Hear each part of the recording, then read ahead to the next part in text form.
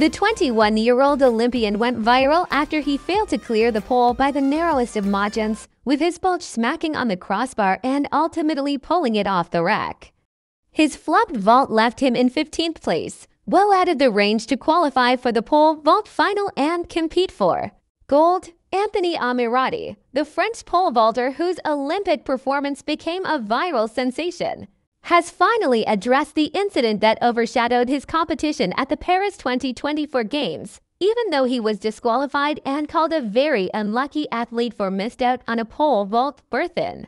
The next stage, an adult entertainment company caught hold of his video and gave him a $250,000 job offer to come on board their company. French pole vaulter finally breaks silence. Anthony Ammirati has finally spoken up about the incident and occurrences around his disqualification from the Paris Olympics in the pole vault event. According to him, it was a major disappointment for him, and even though he was almost there, he still could not cross the last part.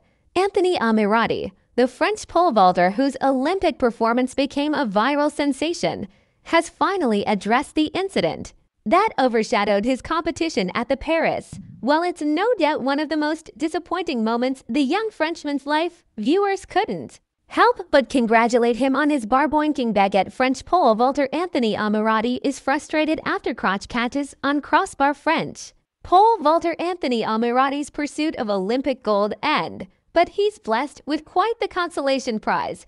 While it's no doubt one of the most disappointing moments the young Frenchman's life, viewers couldn't help but congratulate him on his bar-boinking baguette. It quickly became one of the biggest Olympic stories of the day.